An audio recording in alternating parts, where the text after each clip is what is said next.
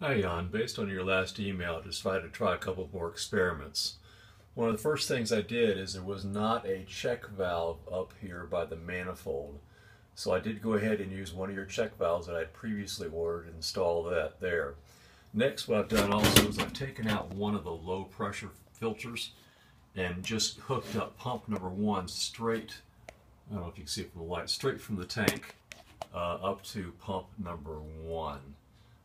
In case there is some cavitation, micro bubbles being developed in the low pressure fuel filters.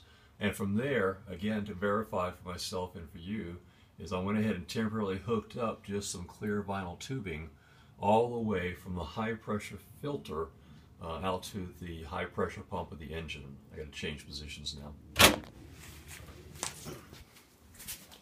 So I, of course, primed the line to make sure there was a good flow with absolutely no air bubbles that I can see inside the line. It looks really, really clear to me.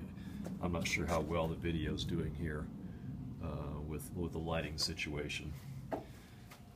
So now, after I primed it up and tried to crank it a couple of times, the engine is still cold, but with the pump off now for a few minutes, not a long time, the maximum pressure I usually get is about 62 or 63.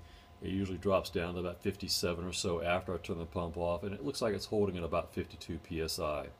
So I've got the throttle back at idle now. We'll try to crank it. So pump number one comes back on, which is the one without the low pressure fuel filter, and we'll try to crank it. You can hear just a little bit. And that's, like I said, typically what I've been getting, and usually sometimes I'll see it spit a little bit of black smoke even before all this. I can try to crack the throttle just a little bit more, come back in here, crank it again, and see what we get. Nothing. That's about it.